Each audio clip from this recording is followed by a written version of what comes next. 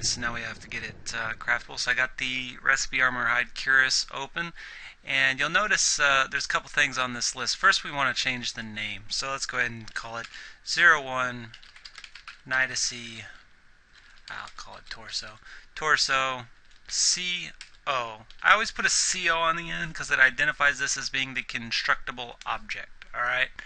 So put your name, your standard name, 01, the name of your armor piece, and then CO on the end to give it a unique name. The created object, this we want to set to the item that we're creating, which will be the 01 Nidacy Torso. So you just scroll all the way to the top. It'll be way up at the top because we use the 01 and this is alphabetical, and it'll be Nidacy Torso. Alright, so the created object count, how many of the object is created whenever you use these mats to create this. Just leave it at a 1 for armor because you're not going to magically create 2 torsos from crafting at once.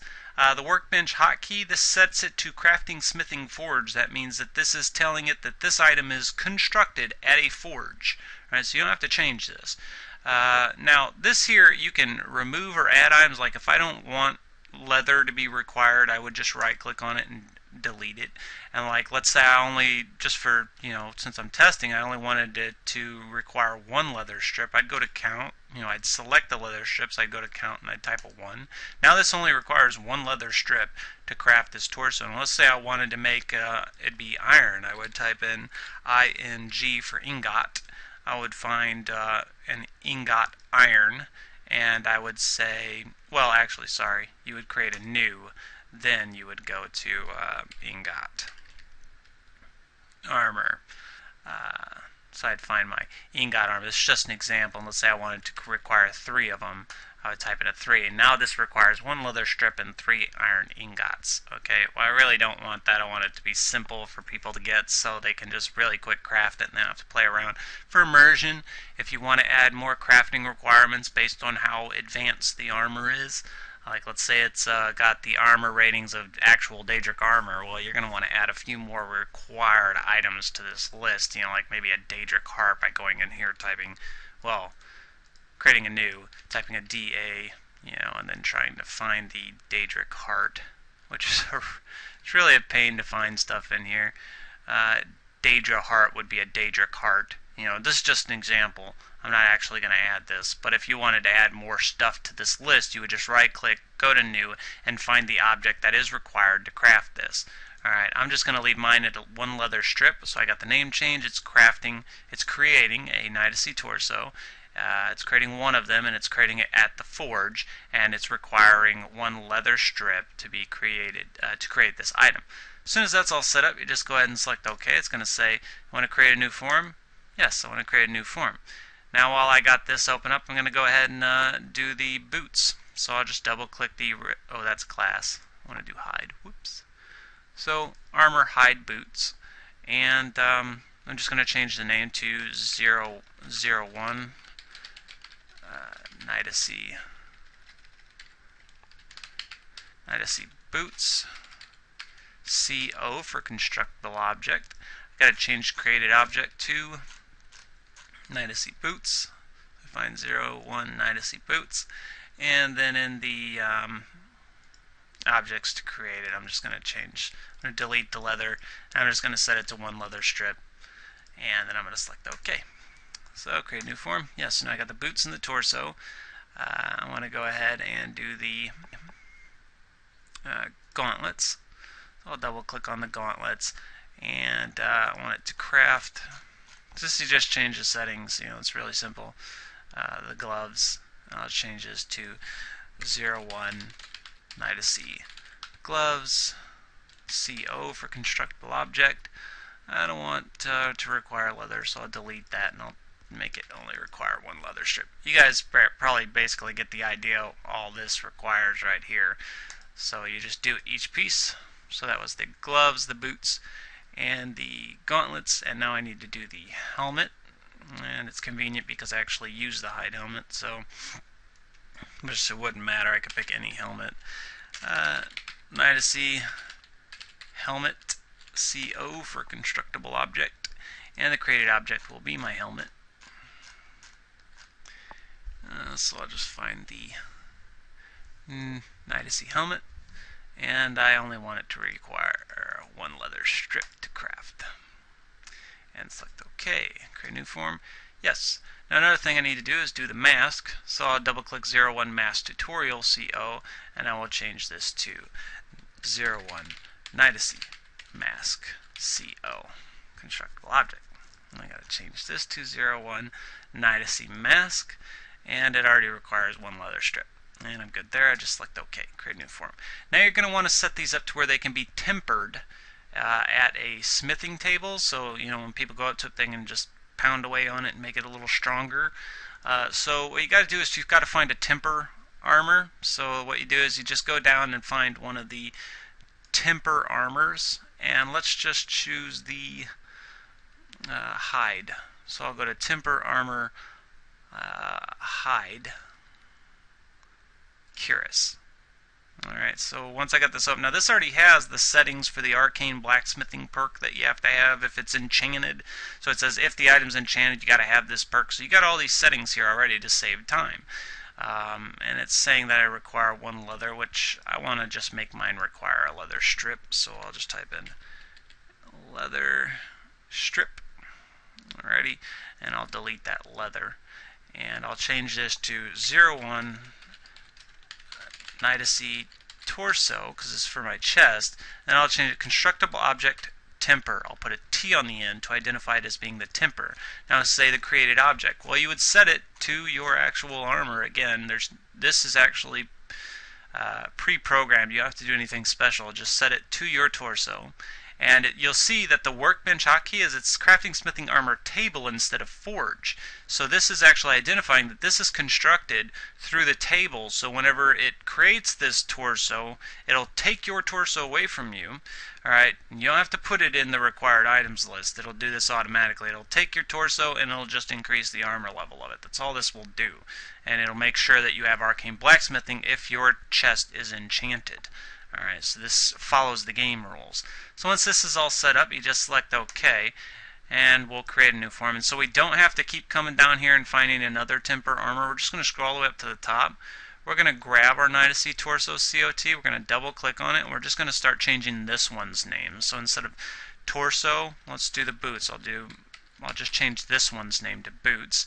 Already requires one leather strip because I set that up. The created object will be the boots, and it's already set up to crafting smithing. So this is all I have to do is change this name and this name for all of the pieces of armor to make them all upgradable, requiring one leather strip to upgrade it. So boots, create a new form, yes. And then I'll just do the next one. So I'll double click the torso again, and I'll change the name to the gloves. COT, created object will be the gloves, and everything else is set up. My mouse is acting funny. Yes, now I got the gloves. Double click, I want to make the helmet.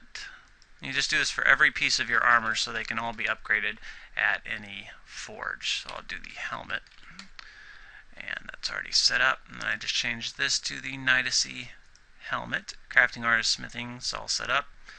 Helmet, create form, yes. And I guess the mask is the last one I have to do. So I'll double click and I'll change torso to mask, and this will be set to the 01 Nidacy mask, and that's all set up. And I select OK, create new form, yes. Alright, then the last but not least, the last thing you have to do is just go up here and save the object. Alright, so this saved everything you just did. Now if we go in game, our armor should be craftable at any forge and upgradable at any smithing table.